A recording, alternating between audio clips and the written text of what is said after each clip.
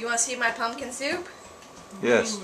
Elaine gave me this wonderful pumpkin, and in here is the pumpkin soup bubbling and boiling, bubbling and boiling.